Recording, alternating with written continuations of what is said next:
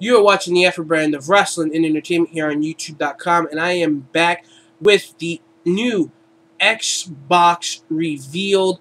It was just revealed an hour ago live on Xbox.com and on Xbox via the live event player. Now, they mentioned a lot of cool content, new features, specs that were built into the Xbox One, which is now what it is going to be called. It is going to be called Xbox One, and I have to say, the console itself looks amazing. It's big and bulky, like the original Xbox was, but it also comes with a integrated Kinect sensor and the new revitalized Xbox controller, which has a built-in lithium battery, so when your controller dies, you'll have to be forced to go out and buy a new controller. But you figure you'll save money on rechargeable batteries and AA batteries in the long run. So I'm going to get right into talking about the new Xbox and wrap this video up for you guys so you can leave your thoughts and comments on this video. So I'm going to get right into it. Xbox One recognizes what you were last doing using the Kinect sensor. All new revitalized Kinect, which comes with a 1080p HD cam.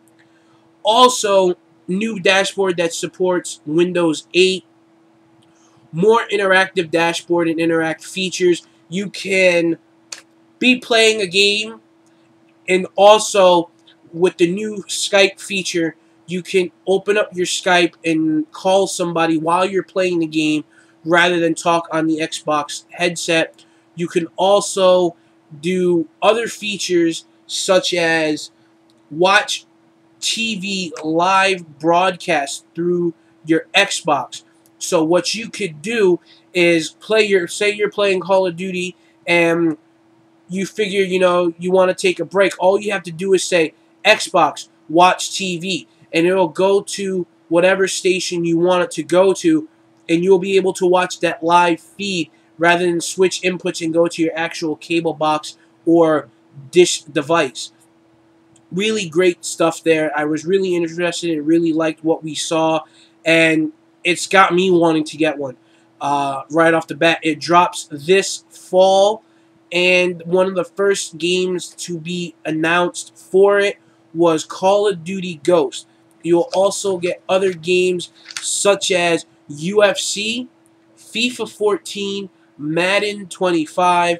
You'll also get NBA Live 14, a game called Quantum Break, and on top of that, you will get 15 exclusive Xbox video games from Microsoft Studios, and 8 will be a new startup franchise. So you're getting about 20 plus games right off the rip when the game first drops.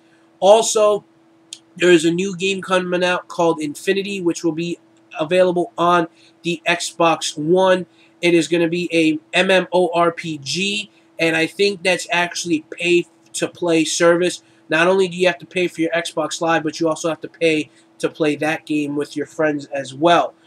Also announced today, we will have a first ever live action Halo television series licensed on Xbox, directed and produced by Steven Spielberg, the same man that bought us Jurassic Park, the same guy who bought us Independence Day, the same guy who brought us Back to the Future. And I believe he also did Indiana Jones and several other movies as well. So let's get talking about some of the other features for the Xbox, shall we? Sorry, guys, I got a whole bunch of notes here. The hardware inside will have a official Blu-ray player. It'll have an 8 computer processor.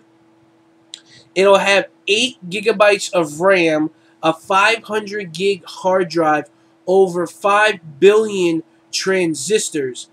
Also, the Xbox controller will have a built-in wireless battery. That is probably one of the a built-in battery, which will, I think, is bad, because say if you by accident you leave the controller laying upside down and the buttons are active, you're just going to drain the juice on your controller. They also talked about Smart Glass, which is also another feature that is actually pretty cool. new Xbox Live. Xbox, when it first started in 2002 with Halo 2, there was, I think, 500 servers. Then when Xbox 360 launched, you had 5,000 servers. Now, with the Xbox One, you'll be connected to 15,000 servers to keep you connected in gaming on Xbox Live Network, which I thought was great. There was also a lot of talks about how there may be a possible DVR included, or some kind of in-game, in-system integrated capture card, so you can capture your games. Also, the Kinect is a must-have, and from what I understood, this is a always-on Xbox. They didn't give us too much; they just gave us a taste of what we could see. We obviously have to tune in to E3 to find out if the system is going to be user game friendly.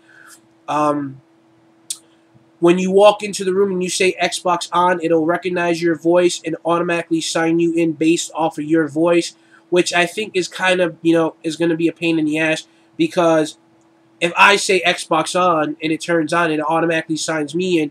What does it mean if someone else wants to play and log in under their account? How is that going to work? They really didn't touch on that. So, have to see what happens and see how this is going to turn out. They announced in many articles that the console will be $500. I would assume that that's going to go down depending on the price of PlayStation, because if they're going to charge $499.99 for this console, PlayStation 4 is going to go slightly lower, because everyone's going to want to buy the cheaper of the two.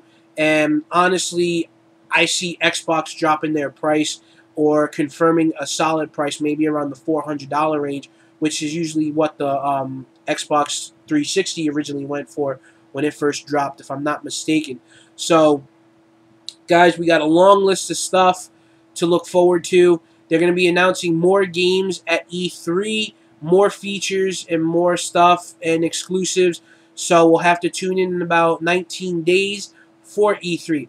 Guys, thanks for watching this video. Leave your comments in the comment box below. Don't forget to like this video and subscribe for more from the Efren brand of wrestling and entertainment here on YouTube.com. Catch you later.